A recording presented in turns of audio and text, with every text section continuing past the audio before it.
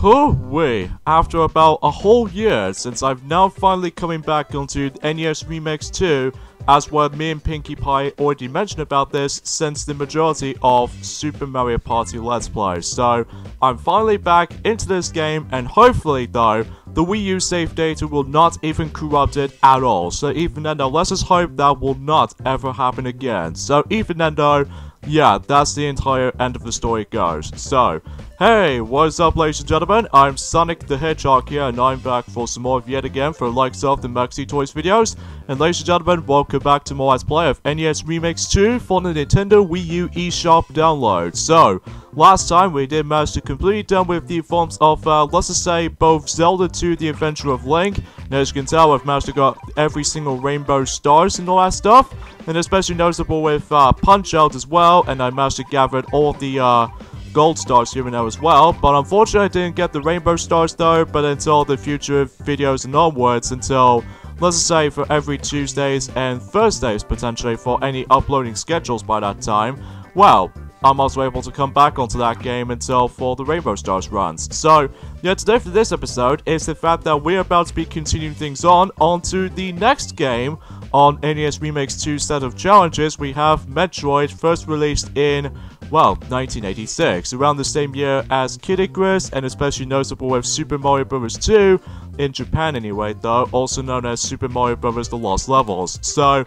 yeah, as I mentioned before about the fact that it's been about, you know, the whole entire year since I actually managed to finally come back into this game. So some of these aspects have been slightly different for a change. Like, I accidentally managed to go myself the rainbow, outlines on Super Mario Bros. 2, as you can see right there. But don't worry folks, I'll show off the actual proper Rainbow Star runs attempts on any single games by this point. So even then though, and also as you can tell in the top left corner, the actual stars rating is still pretty much exactly the same, so don't worry, things has not been changed for stars department, but as you can tell right off the bat though, that I got ourselves different amount of those numbers B points. Because of this though, not only do I able to go myself, you know, the Zelda 2 stamps I've managed to go from the last video, but during and off of my own time, I managed to accidentally come across into these Kid Icarus stamps, which there were eggplant, enemy right there. I'm not exactly sure what their names were, and especially noticeable with the Reaper from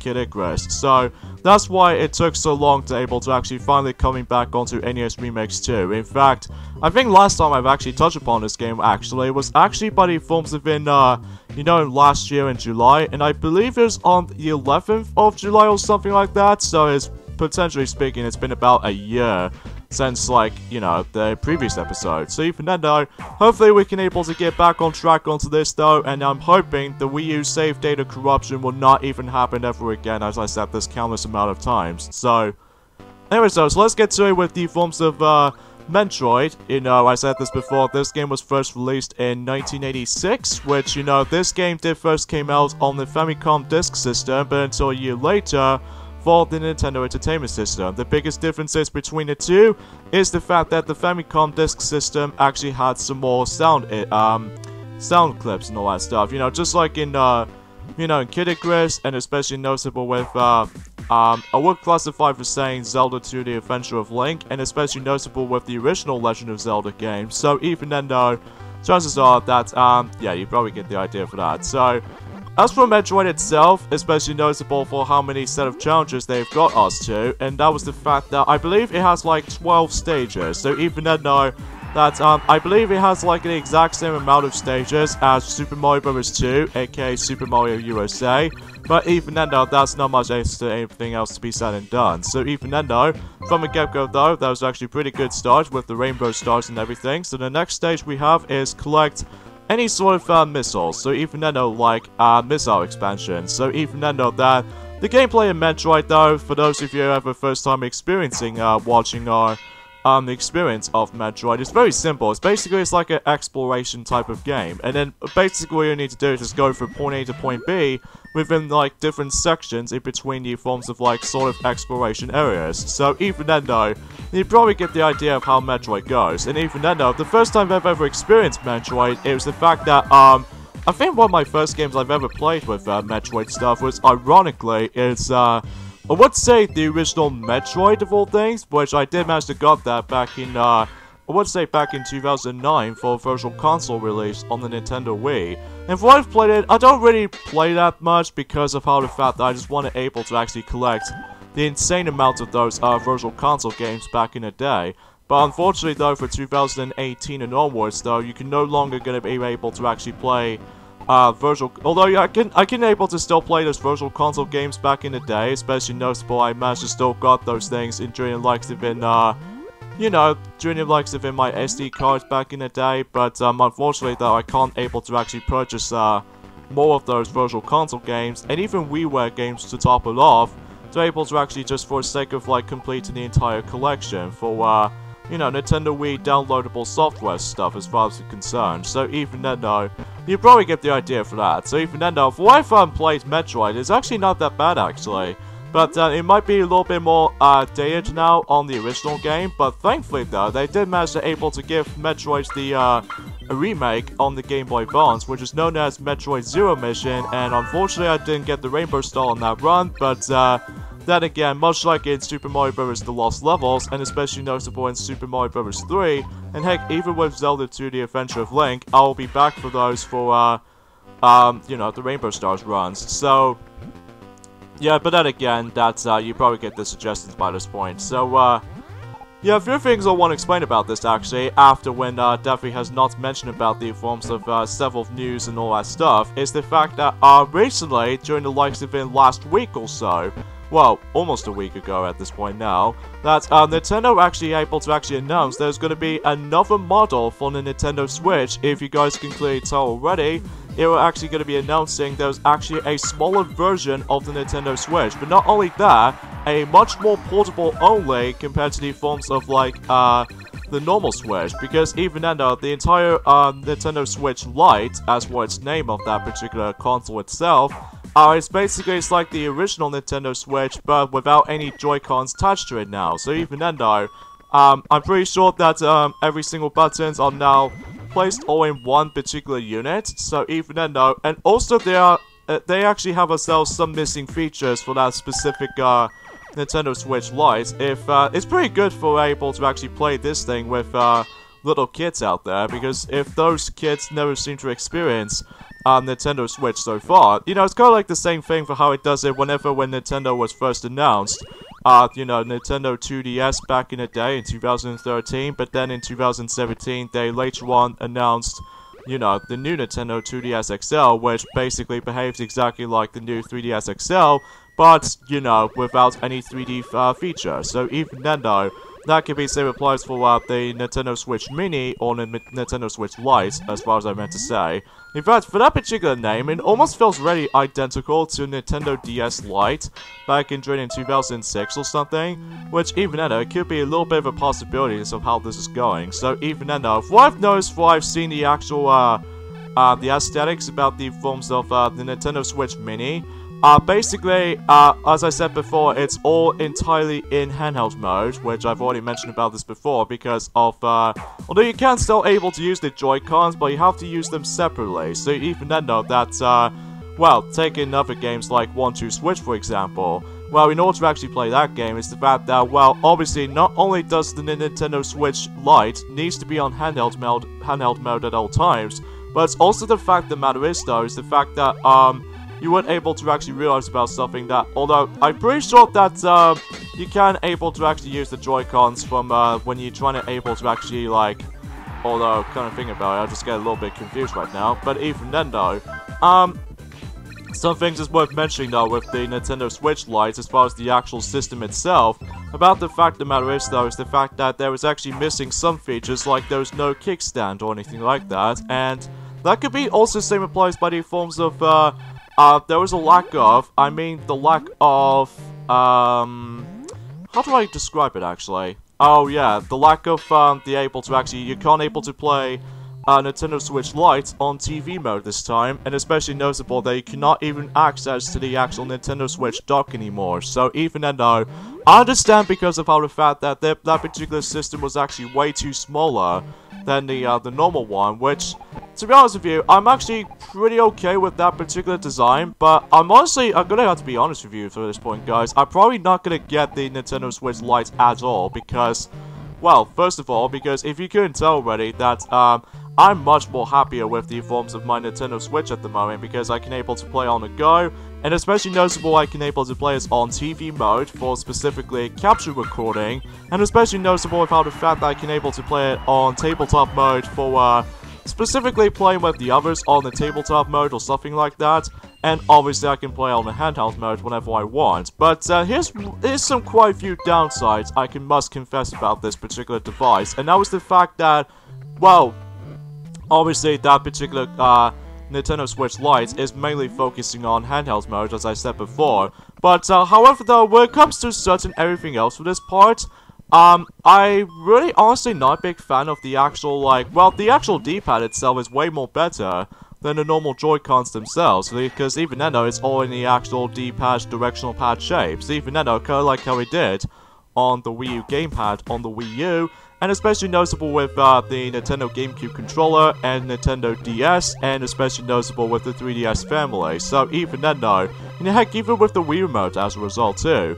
So at least even then though, there's some kids out there, for those of you who ever played Super Mario Maker 2, what I'm talking about, and especially noticeable with New Super Mario Bros. U Deluxe, they might have an easier time just able to actually play 2D games on the handheld mode on specifically Nintendo Switch Lite, because even then though, that particular model has a much better directional pad at all. So even then though, because unlike the regular one where it has like separate directional arrow buttons and all that stuff, which, to be honest with you, it doesn't bother me that much, but at least even then though, I'll take the Nintendo Switch Pro controller any day, because it has like pretty cool directional pad as far as I'm most likely concerned about this particular stuff. So, and finally though, perhaps it's a little bit too much of a nitpicking I'm also able to for this point, folks, is the fact that I just cannot believe that Super Mario Party is not compatible with, well, obviously the Switch Lite does not allow you to play Super Mario Party this time, because I understand because that game utilizes the Joy-Con features, but obviously if you couldn't tell, because that game does not utilize handheld mode this time. The only functions for Super Mario Party actually offers us to is of course the forms of the tabletop mode for specifically for some features, like for instance the Toad's Rec Room and stuff, and especially noticeable with the Joy-Cons because that utilizes that game entirely. And there's no handheld mode in Super Mario Party, so even then though, that's well, sadly to say, for those of you who have not experienced that game at all, if you manage to be able to buy the Nintendo Switch Lite, sadly that game will be unplayable on that particular, you know, Nintendo Switch Lite, because, well, obviously with the lack of TV mode options, and especially noticeable with, you know, basically for any single parts of this stuff, and I just keep on getting stuck like nothing else, but anyway though, aside from that though, all the functions might actually have the exactly the same routine as the forms of how it does in the original model. Like for instance, there's a lot of bypass flaws. I forgot about those. Let's try this again. But thankfully though, I did manage to get myself some health points though. So anyway, let's just try this again. Oh, son of a biscuit! Oh well though, I'm not going to retry everything again, because otherwise that'll take me a lot of tries to be able to actually bypass this stuff. So anyways, let's see if we can do this again. There we go. I really can't guarantee that will be a rainbow run though, because you know that third section I just always attempt to get stuck on? So yeah, that's not possible. So even then though, oh well though. So another thing I want to explain about this potentially is the fact that I've heard from several rumors about the fact that there's gonna be a, the returning from the Super Monkey Ball franchise is gonna make a comeback, and I was like, oh yes, the actual series might actually make its return at long last. Well, I don't know when that's gonna be released though, but I've heard that in a certain classification from Tailwind classification for the upcoming Super Monkey Ball game, which what I've gathered, that might actually come onto the PC computers for the very first time on the Monkey Ball series, and especially noticeable on the PlayStation 4, and heck, even on the Nintendo Switch. How about that? But unfortunately for Microsoft department out there, unfortunately the Xbox One is not listed on that particular upcoming Super Monkey Ball game, because, well, the only time that Microsoft has Super Monkey Ball game on it, which is actually obviously Super Monkey Ball Deluxe on the original Xbox. So there's no Xbox 360 installment or anything like that if you don't count the Sega Superstars franchise, and especially noticeable with no Xbox One game so far. So even then though, chances are possibilities were endless. So even then though, that again, I don't know exactly what that game was supposed to be releasing on that time, but whenever when a new game is about to be finally coming onto its return, well, I was able to actually look back onto the previous Super Monkey Ball entries and how do I think of them about them all. So even then though, that the only few exceptions, which there are obviously the N-Gage version of Super Monkey Ball Jr., because I say that because Super Monkey Ball on the N-Gage, which is a crappy mobile phone, it's basically Super Monkey Ball Jr., but with lesser amounts of stages and all that stuff. And plus, every time you get to the new stages or something like that, aside from the bonus stages, well, usually the bonus stages, they usually always plays in the every single bonus stages music, so even then though. But for every single stages, including beginner modes, advanced, master, and even expert stages, they always play the exact same jungle theme tune every single time, and I was like, oh no thanks, I probably should take the Game Boy Advance entry any day than the N-Gage version of the game, because otherwise it just goes slightly lazy in the execution to me though. So, but I digress though. So we're actually getting quite close towards the end of Metroid right now. So even then, next of all, we need to freeze up the Metroids. If you remember these from you know, Kirby's Dream Land 3, in one of those objectives, where basically you always have to use the actual ice ability in order to actually just manage to able to freeze up those Metroids, because otherwise, if you don't, then obviously it'll drain your health. So even then, if you couldn't tell already, I'm actually doing pretty mediocre at this at the moment, because even then I do understand about the fact that this is an old school game, and apologize with the actual the lack of sprite imagery, even with all this flickeriness has actually been slightly lacking or anything like that. That's because of how the fact that, you know, with capture cards and all that stuff, sometimes they always attempt to able to actually make every single sprite disappears, and I was like, what the hell is going on here? Anyway, we'll try that again, but hopefully for a successful attempt. If I do mess things up on the other hand though, I should probably just able to jump cut for most of the time. Well, until later on though, on I would say in Remakes 2 set of stages, and especially noticeable on the bonus stages, because even then though, that we'll mention more on those until whenever we get to those parts on you know, specifically in every, you know, Tuesdays and Thursdays for the time being. And as for everything else though, even with the actual upcoming new Let's Play until at some point in September, because even then we got ourselves once again a big marathon we'd like to tackle through at some point in, you know, next month in August. So even then we could expect it to deal with, the Castlevania marathon to do, or especially notable with, I don't know exactly how to record it though, but even then, wow, that was a really bad attempt on that particular final point of that particular challenge right there, because these annoying orange rings that loves to get in your way, and even then though, that's only because of how the fact that, well, since we actually gone towards the end of this though, so, but even then though, for my first experienced Metroid though, as I said this before, my first experience with Metroid is of course the Nintendo Wii's Virtual Console version, and after I picked up the actual downloadable version on that game, well, I found the game to be alright back in the day, but the reason why I'm now into the Metroid series is because of, well, obviously with Metroid Prime 4 will be on its way on a Nintendo Switch, but one thing I should probably point things out right away though, and I'm sure many people already know this by this point, is that the actual now in development cycle for Metroid Prime 4 is about to be restarting. Well, it did usually happen back in during the likes of in the beginning portion in 2019 so far. So even then though, hopefully it will give us a lot of time, especially noticeable that Retro Studios was actually into this particular development cycle, which I'm very glad about that, because you know, with the Metroid Prime trilogy stuff has always been the best entries of the Metroid series, next to Super Metroid and everything like that, for the 2D Metroid stuff like this. And anyway, so here we go with the last mission in Metroid. So we have defeat Mother Brain and then escape. So yeah, because rather think about it, if you think this game was over, well, we got ourselves a countdown self-destruct sequence. So this is what it means by that. This is what makes this actual mission slightly trickier if you really want to go for like the Rainbow Star run, because all you need to do is basically we need to go for a serious amount of tiny platforms, and believe me, when it comes to like jumping, even with controls in this game, wasn't exactly accurate in my opinion, because there are a lot of few times though where, if you can tell, that we did manage to able to utilize the actual screw attack, which is the most common thing when it comes to the forms of the actual, or the most iconic thing in the world when it comes to Metroid series all by itself. It wasn't exactly that accurate to me though when it comes to the actual momentum or anything like that.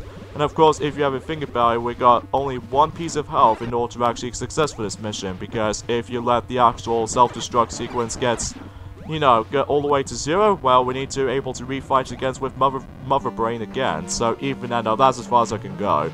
Luckily though, you do have a little bit of plenty of time to able to actually escape from this part, if you can tell on the top left corner, right above, or in this case underneath that energy health. So even then, you probably get the idea for that. So yeah, that's from my first experience of Metroid though, honestly guys, apart from the fact that I think I've actually first time ever played Metroid was actually once again, just like in forms of how it does it on Super Smash Bros. Brawl, and especially noticeable with, especially with Kid Icarus, and especially noticeable with,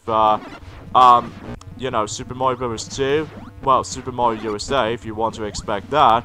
My first experience, and especially noticeable, well, aside from the actual Nintendo Wii's Virtual Console version I've got, but for the first time I played Metroid was actually by the forms of in Super Smash Bros. Brawl, when it comes to masterpieces, alongside with the forms of, well, specifically Super Metroid here and there as well, because even then though, these are the only two Metroid games they are usually be playable in the Masterpiece mode on Super Smash Bros. Brawl. Even though it might be seems redundancy now, because we now actually got the regular physical versions of that specific titles now, even especially noticeable with the actual downloadable versions of the games themselves now. So even then though, that it might be entirely pointless now for Masterpieces mode, I'm afraid, because even then, well, some of these stuff are cool, but I'm not a big fan of how the fact that it does have a time limit though, because even then, I understand because it's almost like a demo of any sorts, but every now and then now, is the fact that it might be seems redundant now, so even then though, that's as far as I can go for that part, so.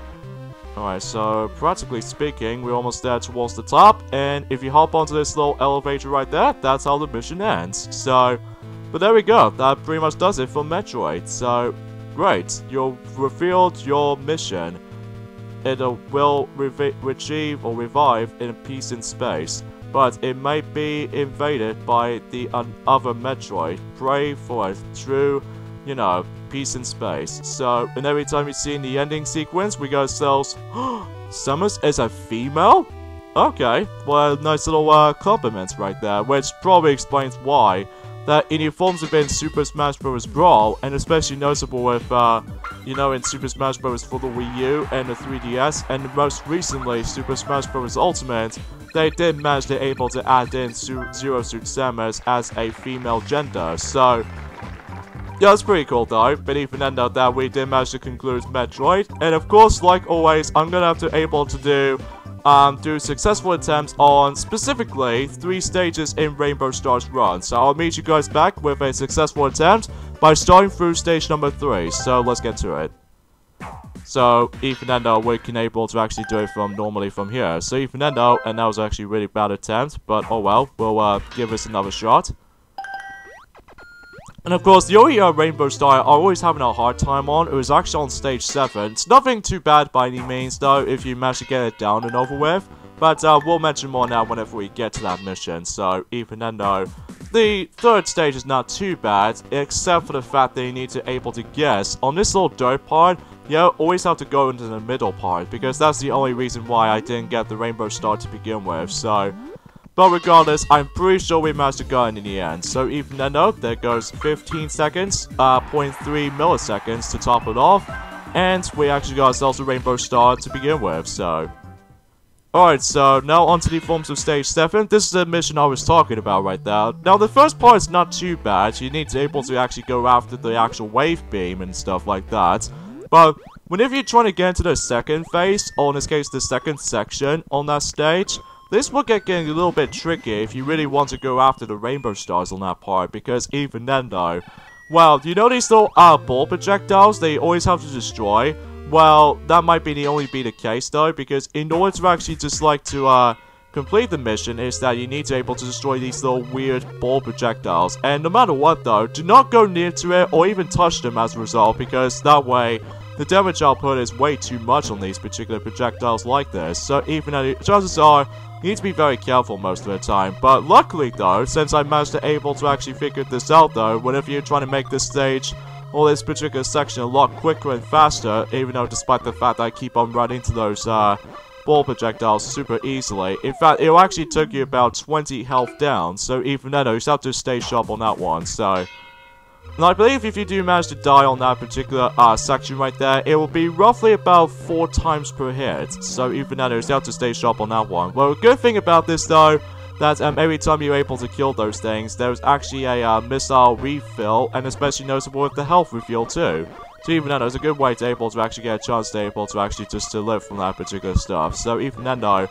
And also another thing is the fact that the wave beam doesn't do that much damage to these little particular ball projectiles, I don't think. Because, well, I did manage to able to try test that out on my own set of times or anything like that. But most of the time, it just took forever to be able to actually just to hit those. So even then though, that can also be same applies on the remake, regrettably. But even then though, at least I can control fine enough on the remake, on Metroid Zero mission and stuff. So, but for the time being, since we got ourselves two missiles on me, I think it's about time to able to actually, well, not only just trying to kill all sorts of those stuff, but if you use the missiles, you can able to actually kill these little purple bull stuff very easily. So even then though, that way you can able to actually kill those things instantly. So definitely a better way to do that though, compared to the wave beam, because that way it'll be able to actually do it just no problem. So just want to classify that for those of you ever trying to experience that specific stuff, but I digress.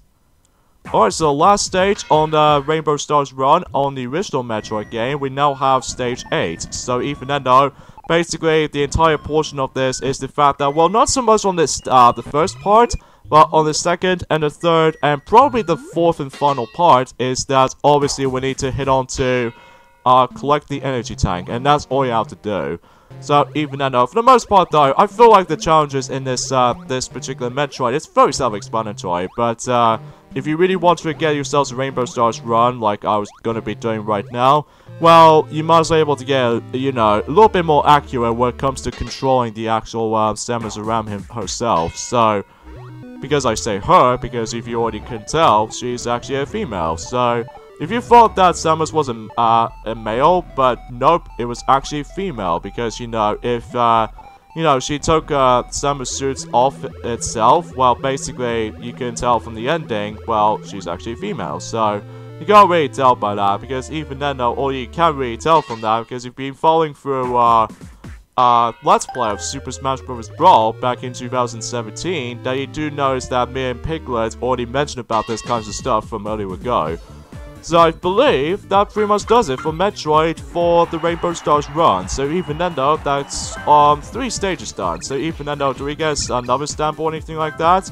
Well, apart from the fact that we actually only got one stamp, or the one new stamp in between, which is actually Buddy Forms of Zelda, based off from Zelda 2 The Adventure of Link, because after when she woke up, by, you know, obtaining the Triforce of Courage and stuff like that, so, yeah, as far as I can say and all that stuff. So even then though, I think that's about it when it comes to the forms of this particular video for this point, and we've already got ourselves about, I would say, 11 stamps to go. So even then though, we're actually getting quite close towards the end of NES Remix 2. So even then though, it's actually gone pretty quicker than I expected, but then again, I'll try to upload more of these as quick as I can before we're able to move on to the next set of Let's Plays in the future though. So, but who knows, we'll find things out by then. So I guess I'll end things off at this point here. So join me next time on Let's Play NES Remix 2. Here's the fact that we're about to be taking on to the forms of Remix 2 set of stages. So, once again, 20 stages. So yeah, see you guys next time. Later, fellas.